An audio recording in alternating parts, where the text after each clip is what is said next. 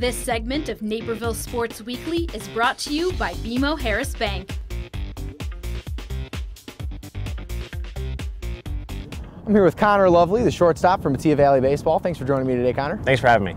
Now, looking at the team so far, sitting at 12-12 overall, 500. How have you felt the season's been going for you guys at about the midway point? The season's been a little bit up and down. We've had a lot of one-run losses that we've tried to overcome, and we've had a couple of big series wins, namely Wheaton North and Lake Park, Naperville North, some really good area teams.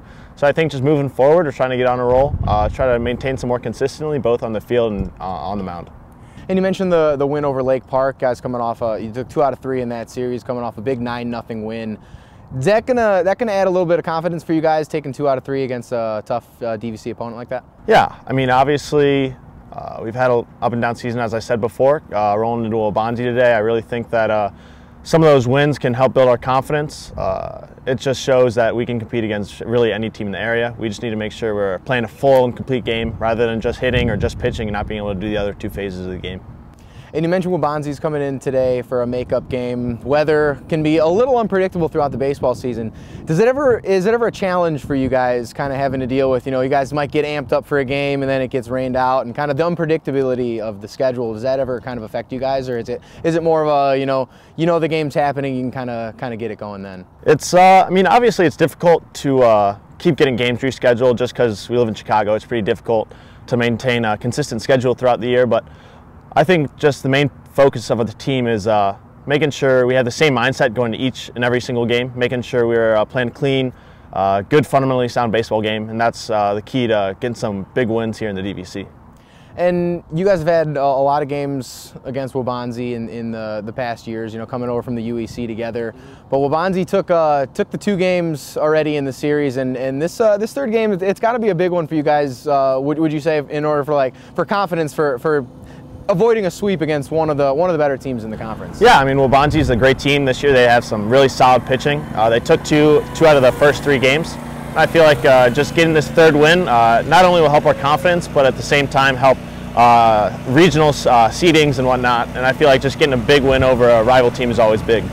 Now, one of the games against Waubonsie, Jason Neville came out, had just a phenomenal performance against you guys. How does it feel as a hitter in a game like that when things really aren't going your way, and knowing that just baseball is one of those games where it is, you kind of got to take it by each at bat, by every day throughout such a long season? But was that one tough for you guys to kind of overcome, or was that kind of once the game ended, on to the next one? I mean, you always have stuff to learn from if after a loss, whether it be a no-hitter or you just get blown out. So it's I think from that game we just make sure we need to improve our approaches at the plate.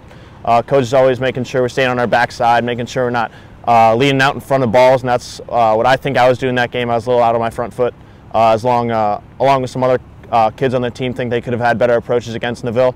I think we might be seeing them today, so I know we'll all be chomping at the bit to make sure it doesn't happen again. If it doesn't, all the power to them, but if it does, then just got to make sure we bounce back and learn from our mistakes. So you mentioned kind of learning from mistakes from previous games. How much goes into practice about actual matchups, guys you're facing at the high school? I mean, I know the major league level they do so much, knowing exactly what guys are going to be throwing. How much at the high school level do you guys kind of talk about what pitches a pitcher might throw, or kind of knowing those kind of tendencies that they go with? I mean, going into each and every game, it's not necessarily a big pitch by pitch type of setting where you learn and research what type of pitches they're throwing. Going into each and every series, though, I know the coaches really key in on what hitters do. So game 1, I'll be pitched all fastballs. Game 3, I might be pitched all curveballs, or vice versa, depending on how I'm in that series. So it's not necessarily the pitching, because you only see them one time per game or one time per season, unless you see them in the postseason. But more against the hitter, trying to learn their tendencies, if they're out on their front foot, if they're casting, stuff like that. And you're a 2-sport athlete as well, quarterback of the football team earlier in the season. Now football, that one, a lot of game tape, a lot of stuff is overseen. What are some comparisons between the two based on just kind of prep work going into a series? Football, I mean, it's week by week. You know you're playing every single week. You know your opponent, and you have 4 games of film on them. It's a lot more preparation in terms of matchups, who you want to exploit on the other team.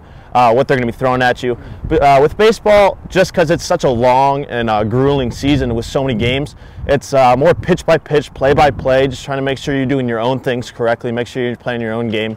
because we feel like if we're playing our own game, playing a full and complete game, we can win a good amount of games this season. So it's not necessarily the matchup against the other teams, just trying to focus on what we're doing and try to improve every single day. I want to take a look at the football season a little more closely real quick. About 500 for you guys, probably not the season you guys wanted, but had some big moments as well. Kind of got a note on the fourth quarter comeback you guys had against Naperville North in week 2. I believe you guys were down about 21 points in the fourth quarter, and you led some just awesome touchdown drives, had some huge passes in that one. How did that game feel for you guys, and what did that one mean for the confidence early in the season? I mean, the Naperville North game was great. I didn't start out too hot first half. I mean, I threw 3 picks, and then we ended up coming back. We had 3 touchdown passes the second half to end up coming back and winning that game. I think that just really builded the team confidence, ensured to us that we could compete with anyone no matter how we started off or how the game started. And I feel like that's led into every single sport here. I mean, here at Metea Valley, we're still a young school, still trying to build some culture, and getting big wins in multiple and various sports is really huge for the entire athletic department. And got to talk about the game you guys had at North Central College as well. First time the school getting to play on that big stage. Nico and Waubonsie have been playing in that one for a while, but for you guys to get out there, come out, and Waubonsie kind of had an up and down season, but ended up being, in the state semifinals. So obviously a phenomenal team. You guys were able to come out and kind of shock some people and come away with that win there. How did that one feel for you, playing under the lights, having a great game in that one, and coming out with a big win? I mean, that game felt great. Again, just competing against the teams in the area, some of the top teams in the state. It's just really huge to get those wins against some marquee opponents, especially the ones that have some historic runs in state playoffs. Both Nico, Waubonsie, all those types of teams are just looking to come out with a win, regardless of how we get there. Just really big on trying to play our game and trying to get those wins, and it'll really build some school confidence as well as some team confidence. Just a few months left here in your high school career. Do you have plans for the next level yet? Next year I'll be going to TCU. I was discussing going to play baseball or football. I had some D1 offers for both sports. Ended up choosing that TCU with the scholarship they gave me for academics and the finance degree that they have. I feel like that's my best option right now, and I feel like I'll be able to become a business leader hopefully, and hopefully study and do well. Congratulations on that one. And I guess in the last kind of few months you got here, what are some things you're looking to accomplish both on and off the field here at Metea? On the field, I mean, we're just trying to build off each performance we have every single year. We want to get to 20 wins. Right now it's pretty tough, but we can still do it. Just need to get on a little bit of a roll here at the end of the season, which I think is very attainable. Every single year trying to win a regional championship, and I feel like that's very plausible as well this year. We have some really solid starters, really good offensive prowess right now. All hitters 1 through 9 seem to be really raking right now. It's built some confidence around our team, and off the field, just graduate, have a fun end to senior year. I don't think I'll have any issues with graduating, but it's just a big historic moment in everyone's life to graduate high school and finally step up to the next level of college. Well, congratulations on your time here at Metea, and the accomplishments you've had both on and off the field in a couple of different sports, and hopefully you go on to bigger and better things, and thanks for joining me today. Thank you very much. Appreciate it.